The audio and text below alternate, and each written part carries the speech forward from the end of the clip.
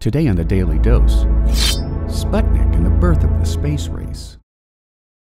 Launched on October 4, 1957, Sputnik was the first man-made object to orbit in outer space.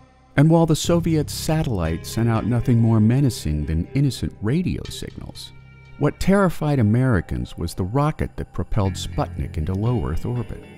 Soviet leaders were quick to point out that the rocket that carried Sputnik into space was equally capable of launching nuclear warheads at their Cold War enemies in the West. American exceptionalism became instantly strained by the Soviets' boast, terrifying average Americans and politicians alike with the fact that America had been caught flat-footed in the face of the Soviets' early lead into space. What went wrong? How did a nation of backward peasants forge so dramatically ahead of us in the race to space? A foreign country, especially an enemy country, can do this, and we fear this.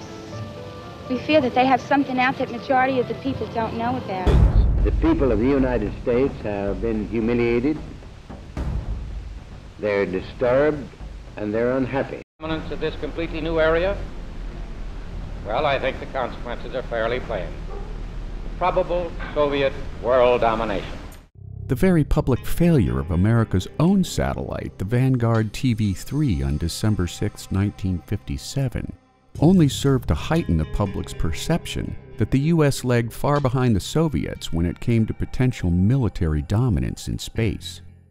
On January 31, 1958, America finally achieved some degree of parity with the Soviets after the successful launch of Explorer 1 by the Army Ballistic Missile Agency. Despite this early success, however, President Eisenhower urged his countrymen to react with resourcefulness and vigor, while his administration further led the charge by dismantling the National Advisory Committee for Aeronautics and replacing it with NASA on October 1, 1958.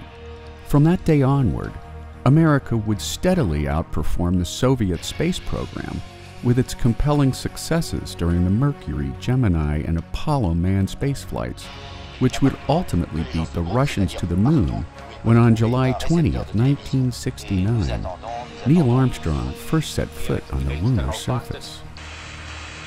I'm going to step off the limb. That's one small step for man, one giant leap for mankind.